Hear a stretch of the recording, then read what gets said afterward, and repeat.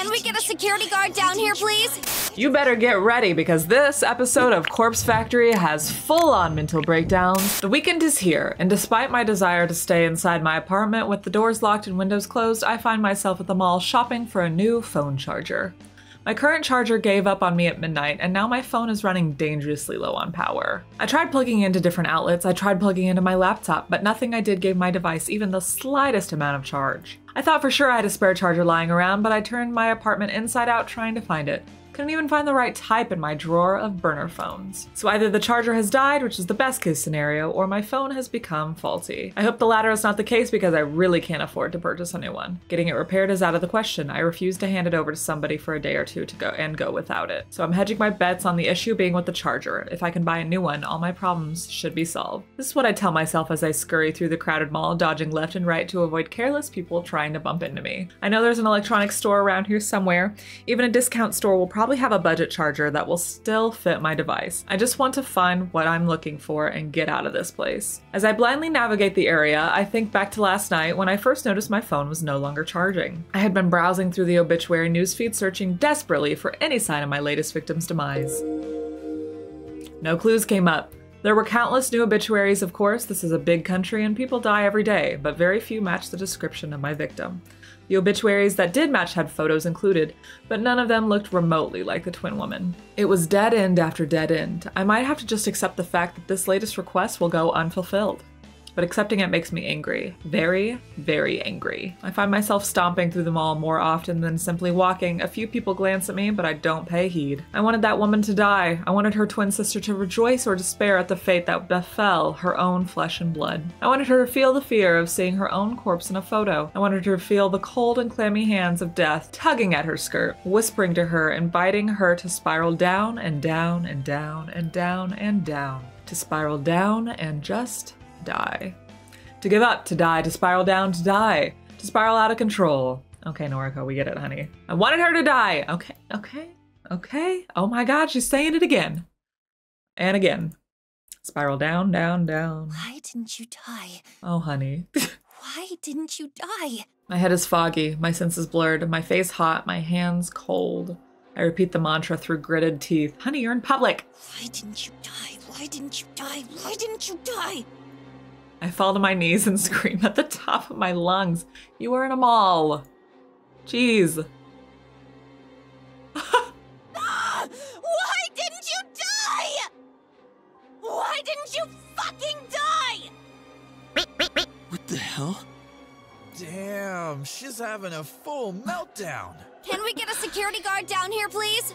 Die, die, die, die, die, die, die, die, die! Is she going to kill somebody? Mom, I'm scared. Oh my God, all these people are witnessing this. Kill her. I'll find her. I'll find her. I'll find her. Noriko. I taste blood in my mouth. My tongue is numb. My teeth chatter. I'll find that twin bitch. Okay. I'll kill her myself. I'll kill her myself. I'll kill her myself.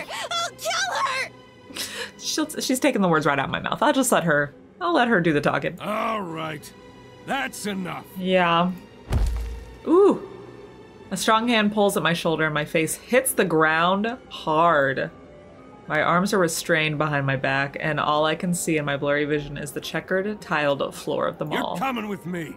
My limp form is tugged backward and my head lolls to the side. I shut my eyes and let the blackness envelop me. Whoa. Noriko, you need some help, honey. A stinging cold ice pack bites against my cheek and rudely awakens me from my stupor. I don't know where I am. I don't remember why I'm here, but the sudden chill spreading across my face is nice, almost soothing. I realize that somebody, a tall man, is holding the ice pack to my cheek and he motions for me to take hold of it myself. I reach the sluggish hand to grab the ice pack and continue to press it against my skin. The man walks around the chair I'm seated in and stands behind a simple wooden desk to face me. You can imagine my surprise when I recognized you. Oh, look who it is! I have a theory that Noriko's first victim was this man's wife, but I don't know yet. That's just a theory. Opening my mouth in an attempt to talk causes a dull ache in my jaw. I apologize for treating you so roughly.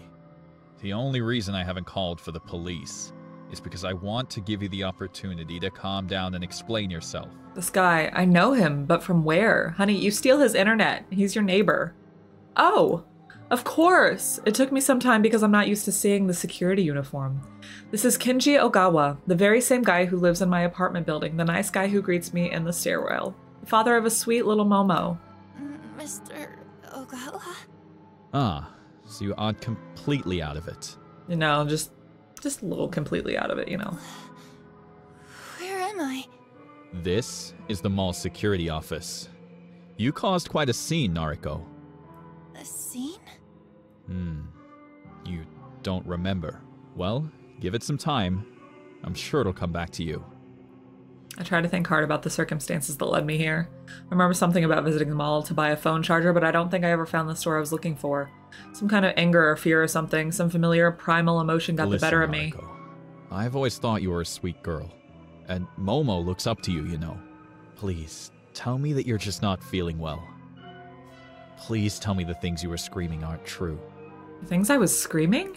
An image of smiling woman flashes in my mind, a twin woman with beautiful features and lovely hair. The victim, the one who didn't die. That's right, I remember now. I lost my cool. I became so overwhelmed with frustration that she didn't die. I must have broken down and unleashed my anger here, right in the mall. Stupid, stupid, stupid, stupid. This is all because I went outside. I went somewhere I don't normally go. I'm usually fine about going to the office. It's familiar. The convenience store is fine too. In fact, my whole meticulously planned morning routine rarely bothers me. The shopping mall? What was I thinking? I haven't been keeping up with my medication. Even if I was on top of it, going somewhere out of my comfort zone is always at risk. I need to start regulating my intake, taking a pill or two every other day, or when I feel like it isn't going to help me. Thank you, honey. Skipping days at a time and just popping a few in my mouth when I need to leave the house isn't what I'm supposed to be doing. I need to follow the guidelines. I need to keep a strict schedule of when I take what. Damn it, Noriko. I'm supposed to be calm at all times. Stoic, unflinching, Noriko. The fuck am I doing? Nariko, you still look a bit flustered. Do you want to lie down for a bit before talking to me? No. Okay. Well, do you want to explain what happened? No. Huh. I never took you for a troublemaker. Please, Nariko. I'm begging you. Don't make me call the police. He's working with you, girl. You were screaming about killing somebody. You were manic. Yeah, honey, you gotta explain that you need to, I don't know, get back on your regular medication? You can't just act like that in public. You scared 100 people just trying to make their way through the mall. You scared me. A knock at the door causes Kenji to flinch. Ogawa, may I enter? Yes. Please come in, Mr. Fujikawa. The middle door separating the security room from the real world opens with a screech. A broad, intimidating man enters the small room and displaces all the air inside. I feel like I'm going to suffocate. Yes, sir. Yes, sir. She's calm now. Indeed. The man who seems to be some sort of detective looks me up and down with a sour Miss, expression. Your name? I don't answer him. I see. Sir, if I may, this is Nariko Kurosawa. She's an acquaintance. Is that so? An acquaintance? Well, that speaks volumes about your personal life, Ogawa. Oh my gosh. Sir. Leave us be. I wish to talk to her. Oh, Noriko, look what you've done. Yes, Mr. Fujikawa. Kenji bows, his grim smile cracking under fear as he exits the room. The detective, or whatever he is, towers over me. He pulls out a badge from inside his jacket and flashes it at me. My name is Fujikawa. I'm a detective, an investigator for the Tokyo Metropolitan Police Department. You must understand that we take death threats very seriously in the police force. Huh? Excuse me, but Kenji said he didn't call the police. Kenji? Ah, Ogawa. Well, never mind what he said. I was here already in regards to another case. I happened to witness your little outburst. Ogawa was kind enough to allow me a moment to interview you personally. Right. So, what do you want to talk about? Listen, if I were in your shoes, I'd drop the sardonic act. I have reasonable grounds to arrest you here and now. Dang, Noriko. His voice drips with pure venom. This guy isn't joking around.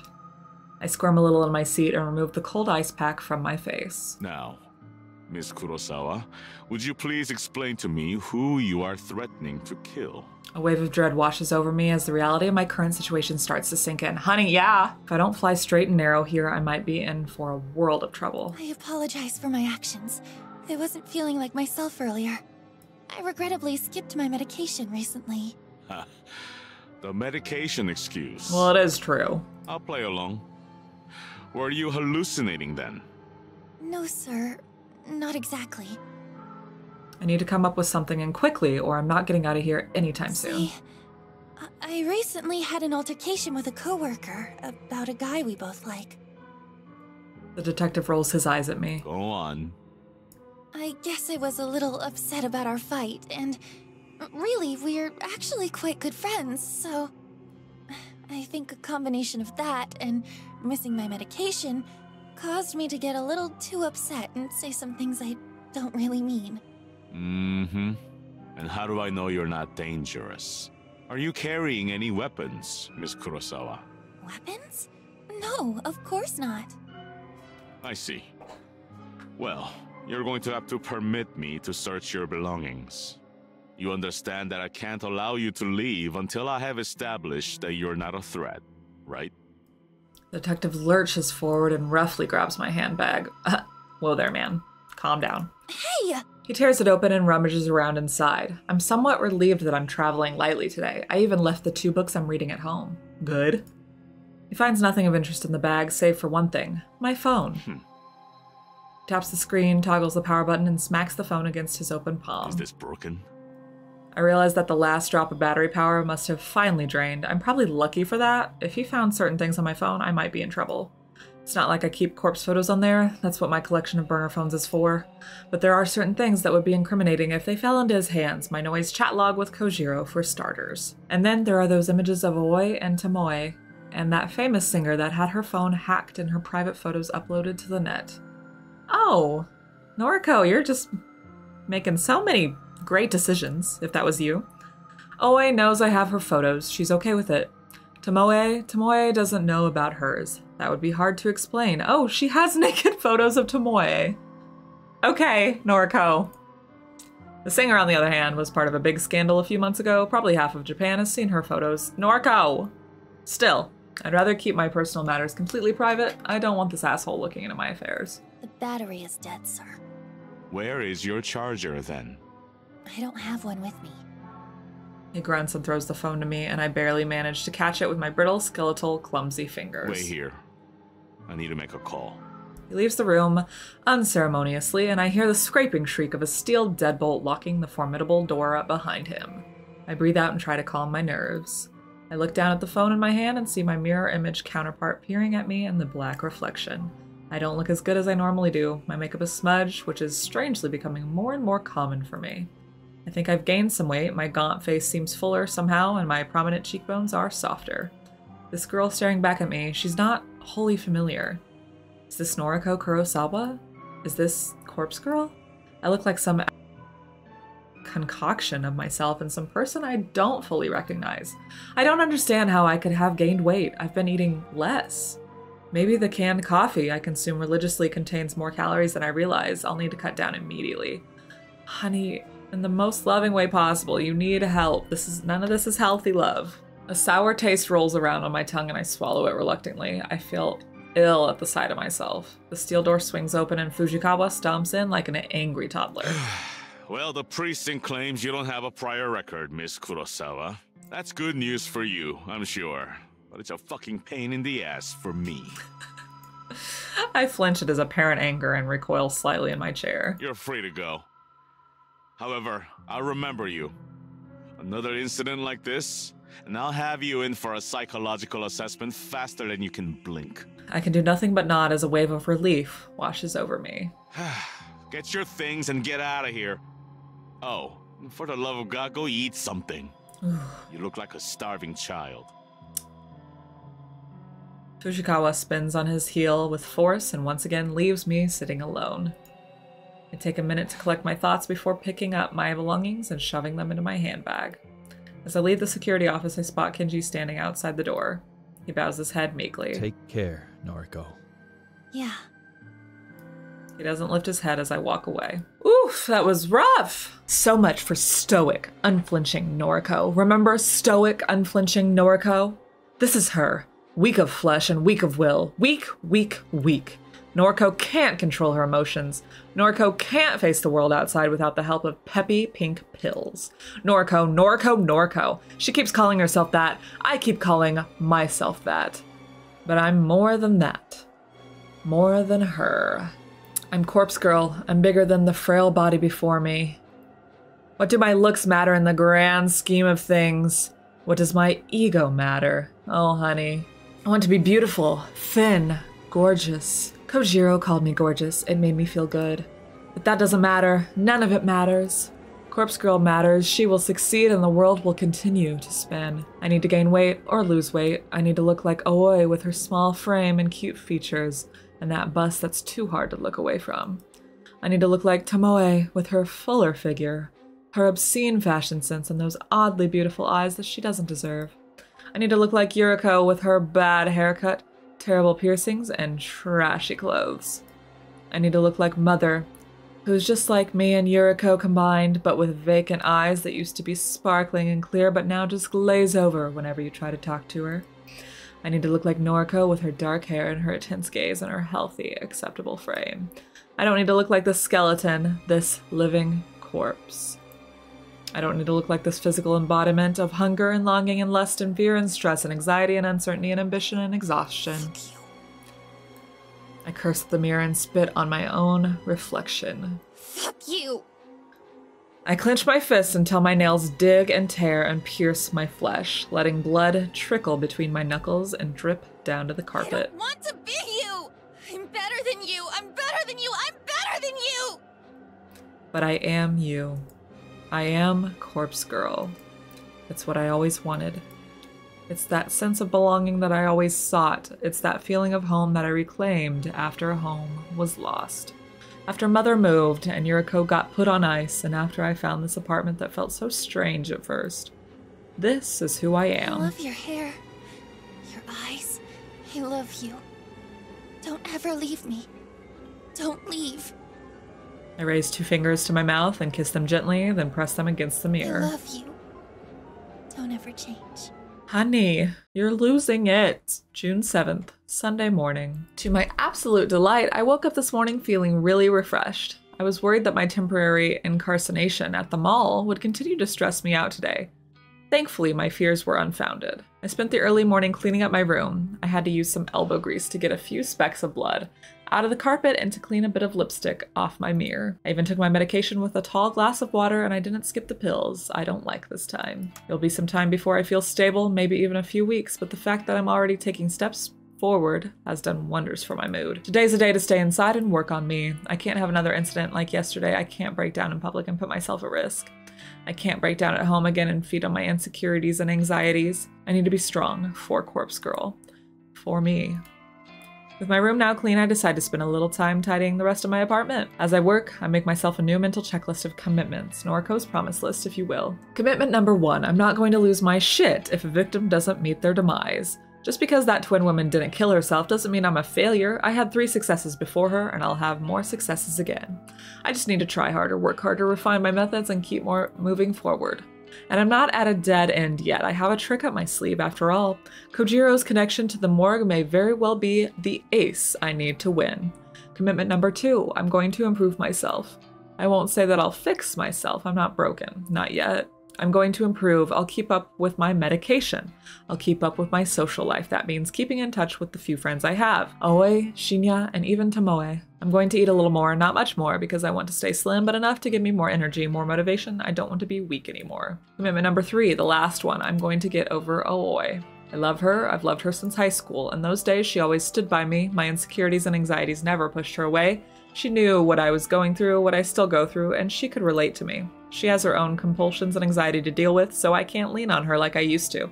Instead, It's my turn to help her out. But I will move on from obsessing over her. She isn't ready for a relationship, and she explained all of the reasons why when she rejected me so long ago. Clinging to the hope that one day we'll be together isn't good for my current state. I need to be moving on, moving forward. I need to let go. She is and always will be my dearest friend. I'll always love her, but I will let her remain as simply my friend, and I will find someone else to call a lover. This last commitment really makes me feel like a weight has been lifted off my chest. Instead of obsessing over Aoi, spending countless nights lying in bed looking at her photos, thinking about her at odd hours of the day, instead of all that, I'll be able to move on, even if it takes some time. I'll find someone who wants to be with me. There are plenty of fish in the sea, as they say. I can't say there's anyone particular I have my eyes on just yet. My social circle is pretty limited after all. Shinya is a guy I'm simply not interested in. There's no spark there, and there never will be. Tomoe, as irritating as I find her, is oddly alluring to me. I don't like her clothes or makeup or the whole aesthetic she has built for herself, but some part of me would kill to spend a passionate night with her. And there's Kojiro, that weird, awkward, strange, alien creature that I just can't wrap my head around. He said I'm gorgeous. He really said that. But he's too weird. I feel like he's the kind of guy that would stalk you and stab you if you ever broke up with him. For now, I can't think of anyone I would seriously pursue, but I'll give it some time. I have all the time in the world.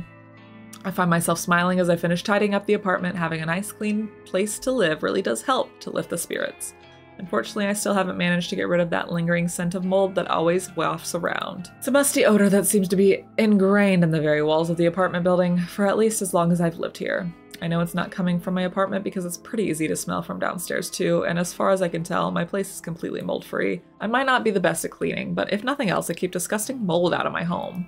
Still, the occasional odor aside, my place is clean and cozy now.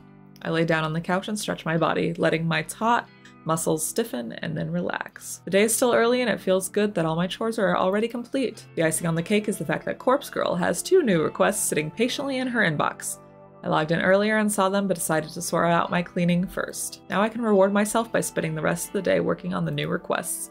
I can hardly contain my excitement at the prospect. 2 requests to work on is better than I could hope for, and I'm sure at least one of these new victims will fall. My positive attitude will go a long way to ensuring my success this time. Unable to restrain myself anymore, I snatch up my laptop from its charging point next to the couch. I flip open the lid and gaze at the photos that I downloaded earlier. My 2 new victims. Fresh blood. The first is an older male, maybe in his 50s, typical businessman type. He might as well be a clone of every other nondescript man you see on the subway, at the supermarket, on TV. If I had to guess, I'd take a leap and say his miserable wife wants him out of the picture. Maybe she's unhappy with her finances, or she's having an affair, or she's just tired of his clone face and his clone personality. Regardless, someone wants this unremarkable man removed from the face of this unremarkable world. The second victim is much, much more interesting. 2 things strike me as noteworthy about this photo. Firstly, the cleavage, of course. Secondly, the image is a photograph of a photograph. Somebody has snapped a picture of an actual physical photo and uploaded it to the site. The photograph is in good condition, as though its owner values it above all else.